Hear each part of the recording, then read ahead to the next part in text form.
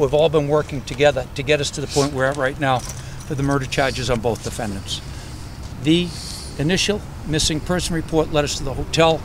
The blood evidence, the different evidence, as you heard in the courtroom, led us to the vehicle, the victim's vehicle being taken to Rhode Island and New York, and has subsequently led to these charges. As far as the rest of the case goes, we really have to let this play out in court. You've heard the facts as stated by our Assistant District Attorney Casella today, and we're going to move on from that point. Nobody deserves this.